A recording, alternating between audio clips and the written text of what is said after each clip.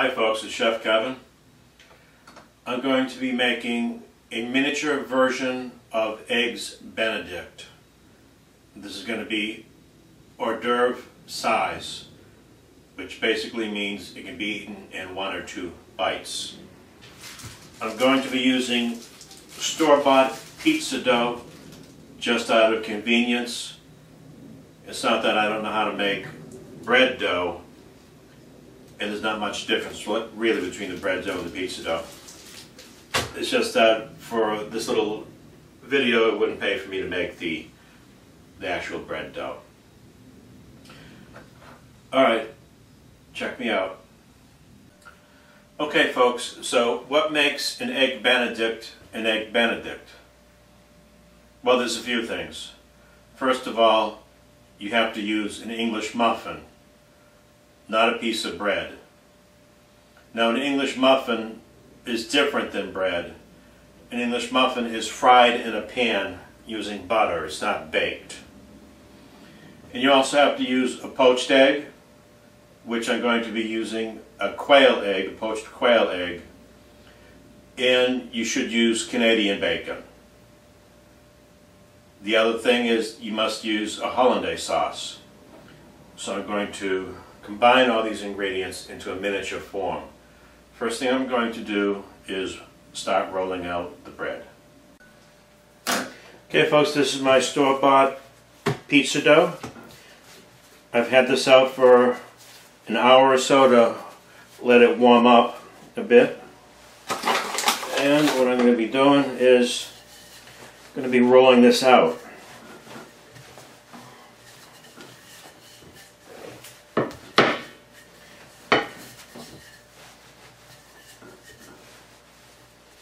What I'm looking for is a consistency of about 3/8 of an inch.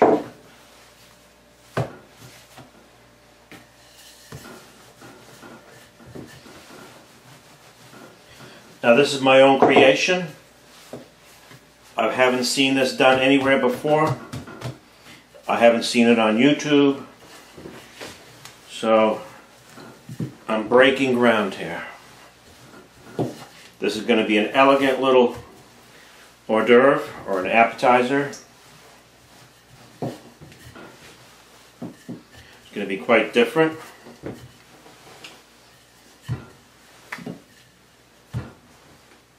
Don't go nowhere.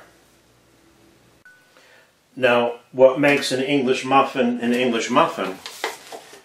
is not only the fact that it's fried or sautéed in a sauté pan, but an English muffin must have cornmeal on the outside of it. That's what gives it that little extra texture that we all seem to like.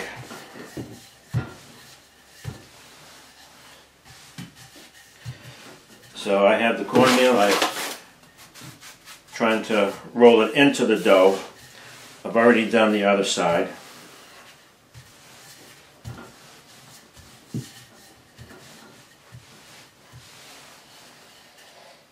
Okay. I have a cookie cutter here.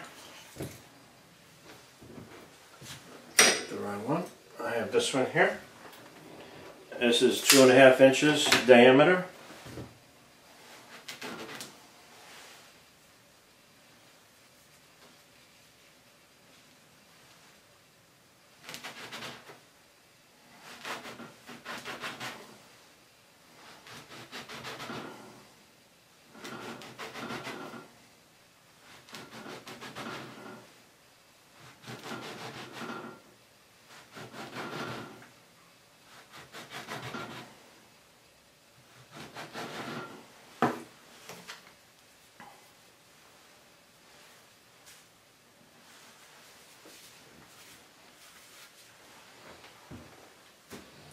And here are your perfectly shaped English muffin cutouts.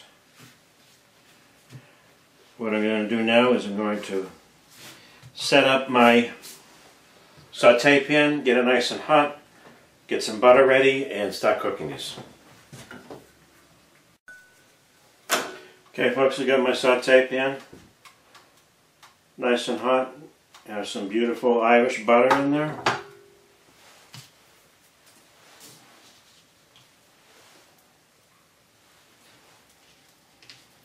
These will not take too long to cook, about 3 minutes per side. And the important thing to do after that is let them cool down before you make any other moves. The heat has to be released from the inside.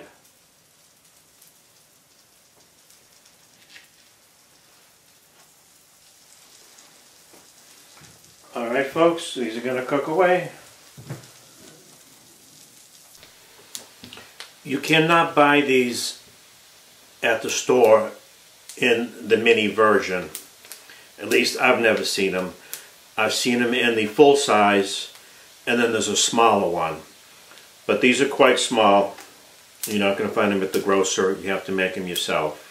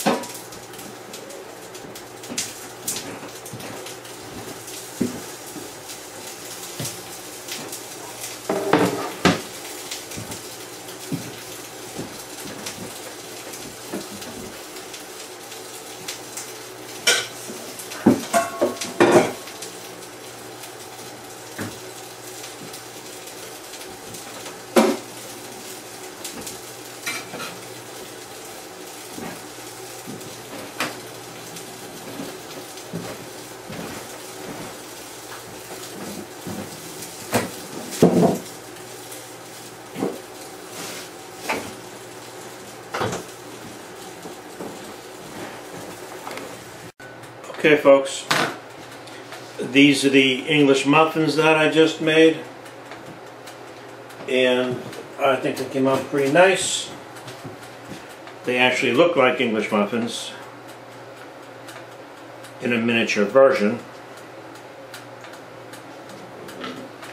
You can see the so-called nooks and crannies.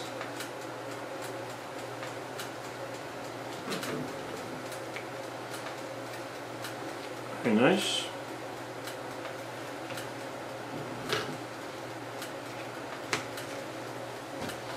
Okay.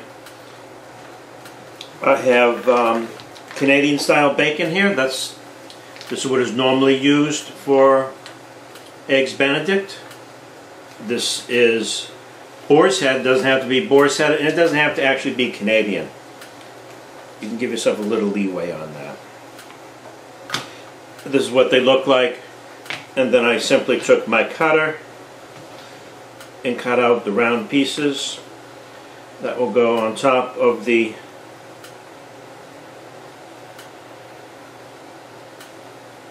English muffin as such.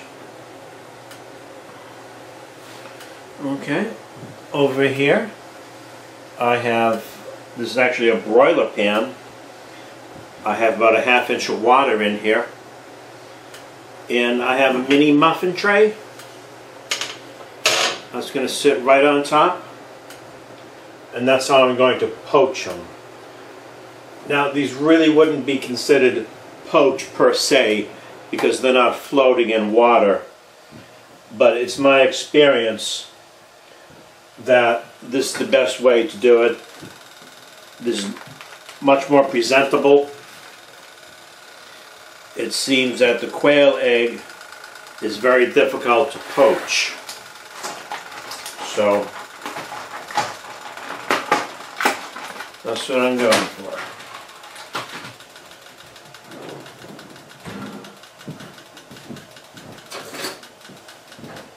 Gonna put a little spray oil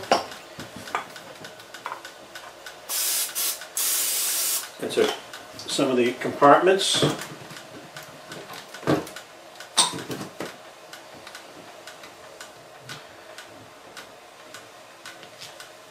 Let me zoom in a bit.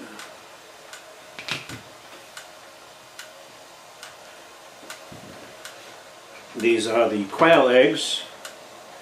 You can see how tiny they are.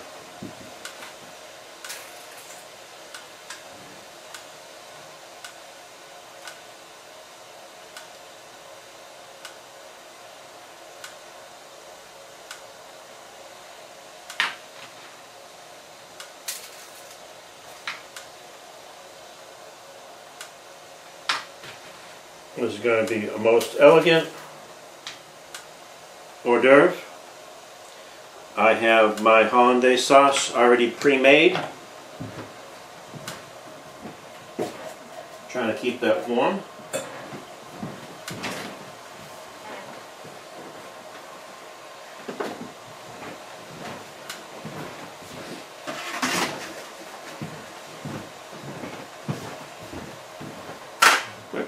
Cover that up a bit, and that'll make the tops cook nicely. This is the tricky part, is taking them from the muffin tray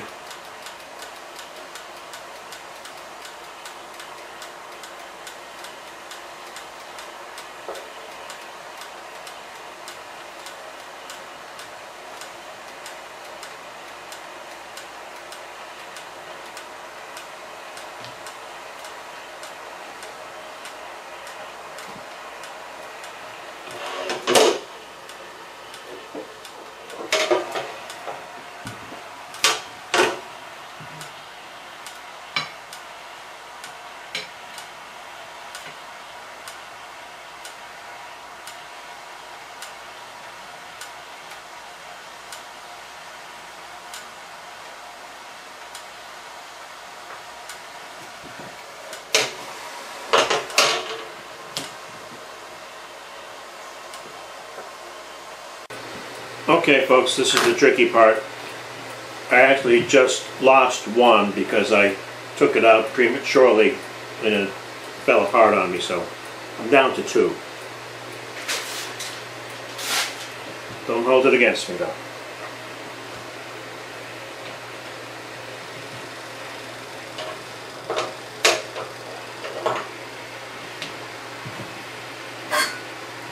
I'm going to warm up my hollandaise sauce a bit. This is what they look like, and what I've done is loosened them up around the edges so that they don't stick on me.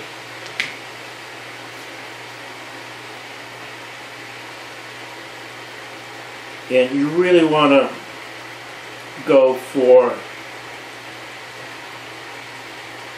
an egg that the yolk is runny. You don't want it to be overcooked.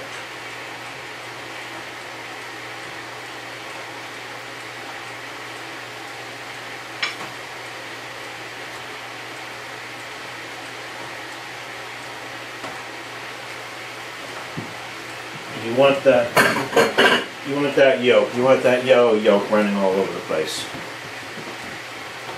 Now these are one biters. And what one biters are is you eat them in one bite.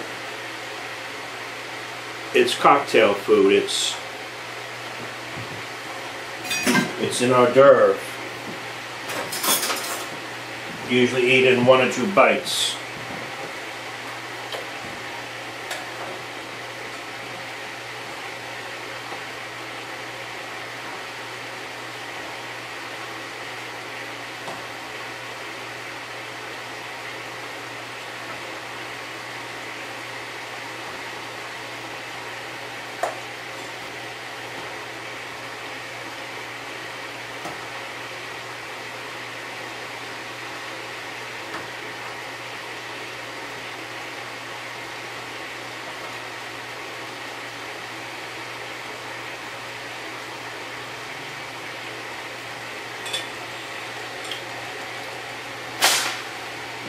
I'm going to go ahead and garnish this with a little cayenne pepper.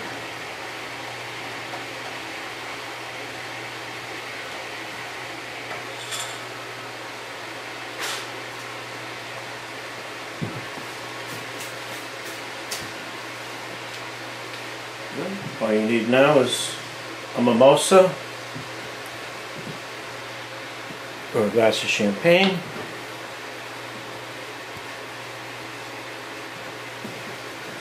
And that's it.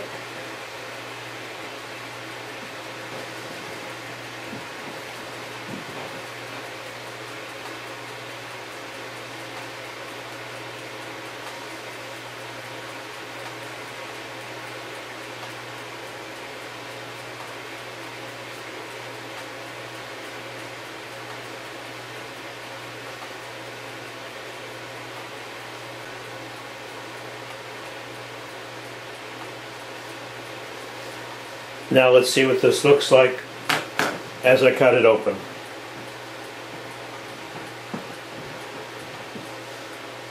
If I can find my knife.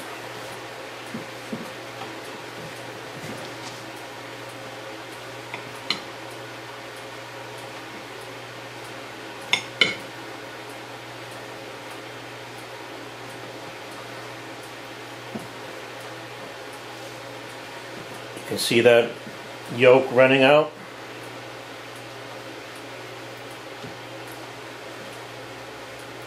Thanks for watching.